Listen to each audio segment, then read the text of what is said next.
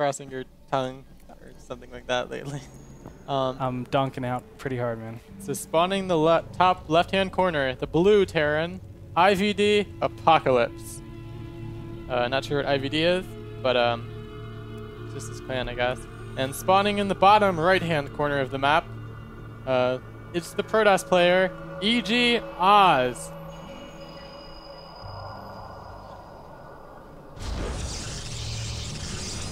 Well done. Thanks. That was actually my worst. I'm just taking a second right now.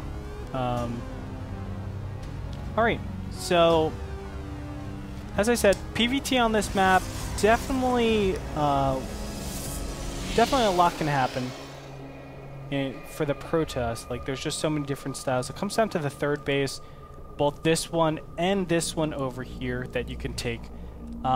I honestly think both of them are pretty easy to take as Protoss. I prefer taking this one over here, even though it's a lot more exposed to a lot of drops and there's a lot of crazy counterplays that can happen from the main to the third base. I still feel like it's an easy way to place all your units over here rather than placing all your units in the middle and taking this large outwards. Yeah, plus there's a bit more of a choke at the front of the base there, so if they try to push in, it's a bit easier to defend with force fields that way. Yeah, but it definitely comes down to stylistic things.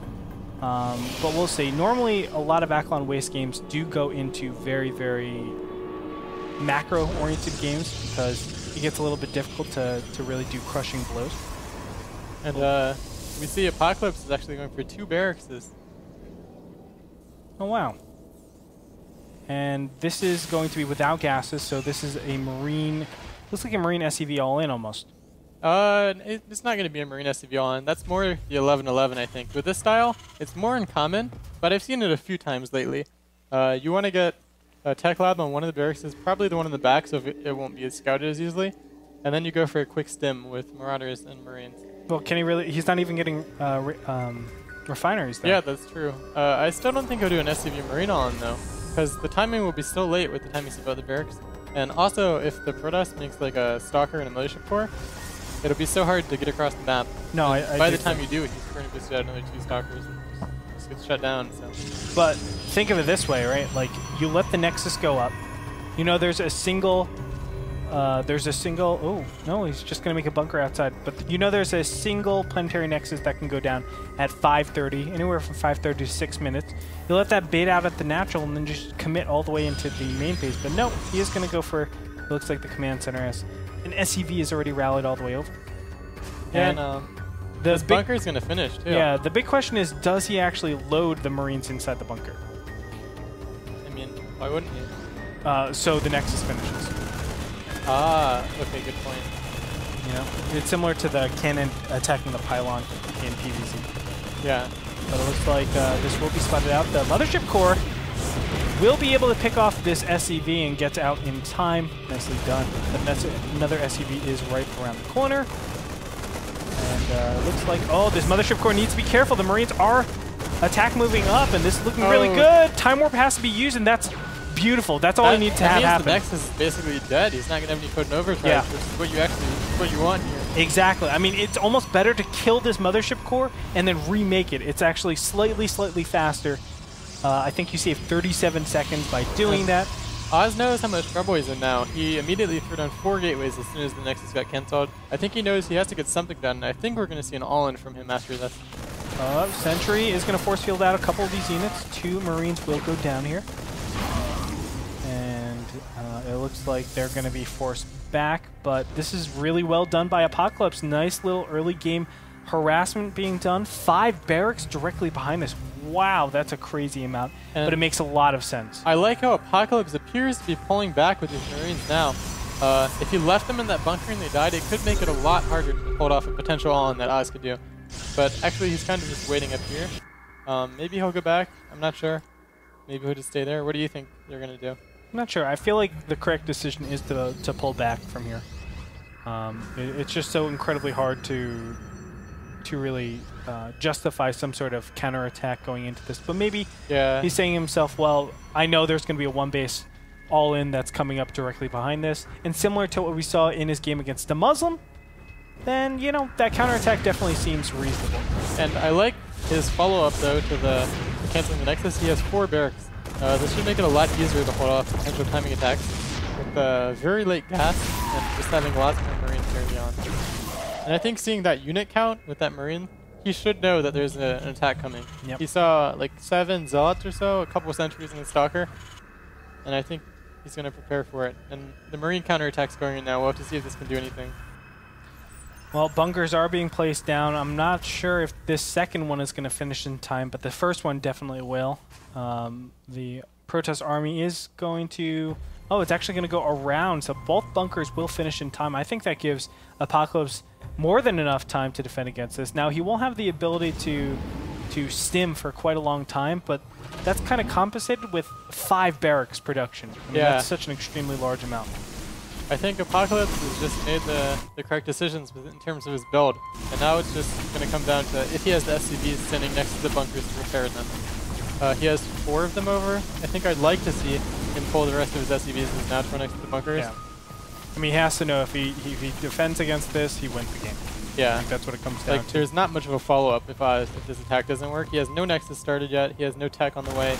He has to do a lot with this. You can see 4 sentries are loaded into this one Warp Prism, so he was trying to do a little bit of cute play, but it looks like he's just going to go directly into the front. Nice force fields are going to block out all those SCVs. The bunker is going to die. Actually, both of them are going to die, but the Marines are able to get out in time. Nicely done. Not a lot of force fields left. And it looks like Oz will have to back up from here. Really nicely done by Apocalypse. I mean, he's staying strong. Yes, 2 bunkers did die, but it's a relatively small cost, and he's just going to continue his Marine count. And this is such a scary position for Oz to be in. Yeah, Oz, behind this, he's throwing down the Nexus. I think we'll see him taking the Colossi sometime pretty soon. It's the only transition I think that would make sense from this point. We'll see what he can get done with his Warp Prism. Yeah, I like what he's doing, showing that he wants to attack into the natural base directly in front and then dropping from behind with these Zealots. 4 Zealots can do a lot of damage. Look at this, a lot of SCVs are going down here. And meanwhile, there's an attack going in the front. It looks like he had to drop back. Good control, though. He saved all of his sentries, didn't really lose any unnecessary units there. And in the main base, he's gotten quite a few SCV kills.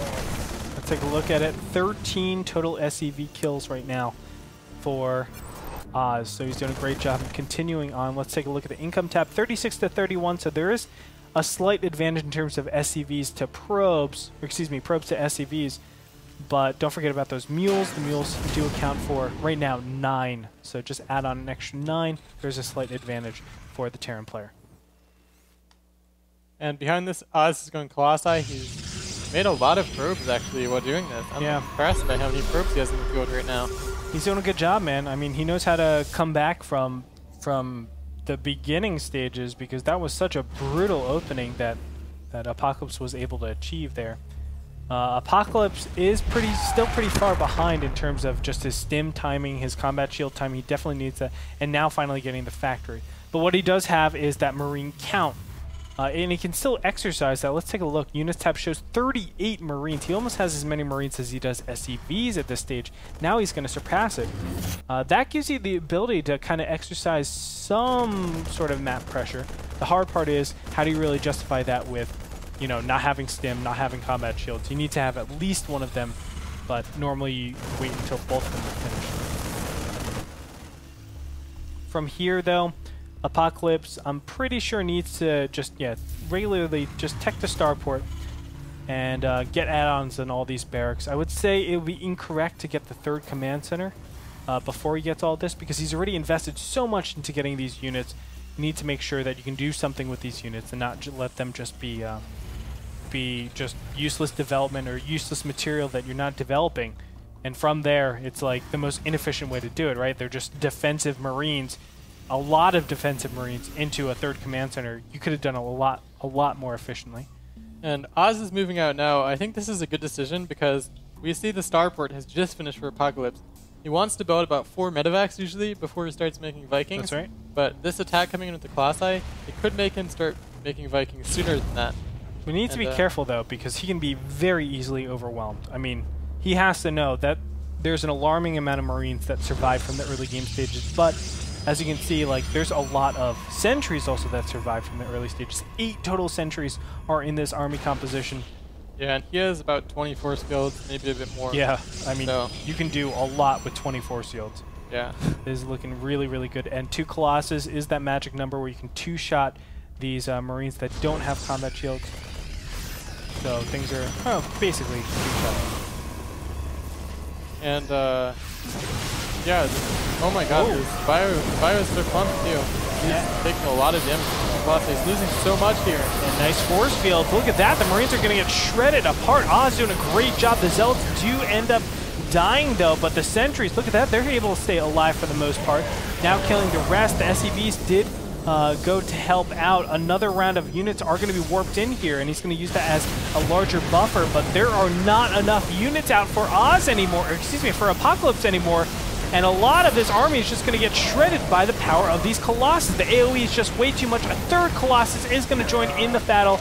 And as you said it, the starport just finishing really, really hinders Apocalypse. He's not able to really exercise any of his advantage, which is his army count, because he just doesn't have the right army composition. And there it is. GG, ladies and gentlemen. Oz will take the first game, even though he lost his expansion.